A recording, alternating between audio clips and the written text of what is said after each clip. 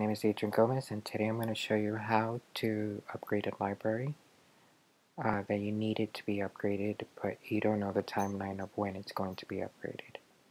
So for this example, I just created a new project, an empty project, and I'm going to upgrade the Flurry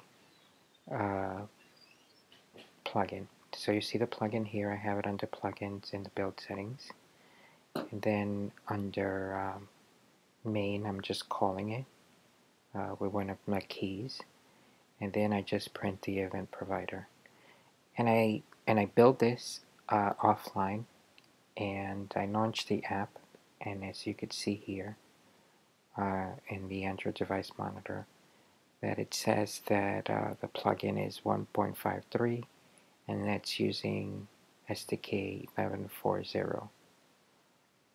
And if I go to the Yahoo support page, that was released October 2018, and I start scrolling up, you see that on March of last year they updated it, and it says information to comply with the Play Store. So to me this is important. If you keep on going up, you could also see that they removed a whole bunch of APIs in version 12, and so I try to avoid upgrading it higher than is necessary, and especially when I see something like this where they removed a whole bunch of APIs. So for this example, I'm just going to update it to 11.6. So the first thing you need to do is go into application support. This is on a Mac. This is under users, Adrian Gomez, library, application support. And then I'm going to go into Corona.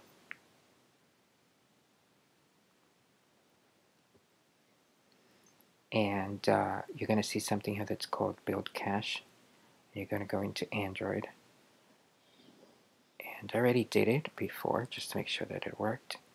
And you're going to see all the plugins that it downloaded for it to build.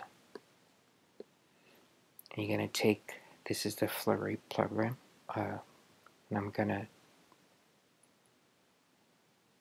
open it up. And then it's going to have a Gradle file, and it's going to have the plugin. So I'm going to take those two items.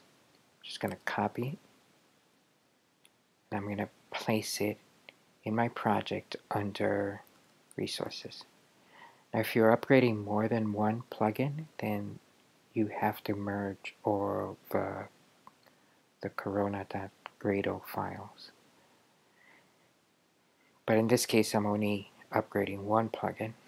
So here's my project, and then I go into Android resources and the corona.gradle, and then you see it says here 11.4, and I want to go up to 11.6. So I change that, I save it, then I go into build settings, and I'm going to comment this out because I don't want it to try to include both plugins. And I'm going to save it, and then I'm going to build.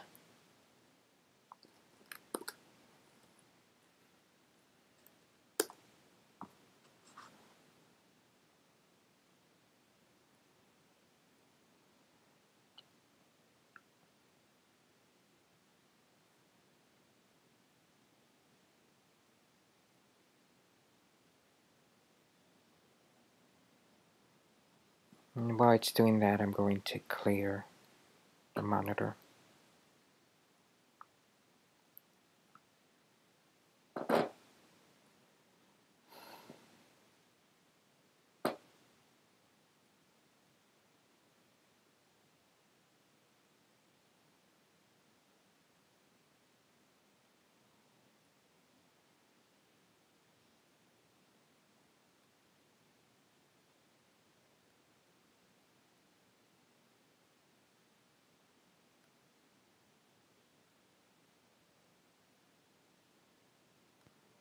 Okay, so now it's copying it to the device.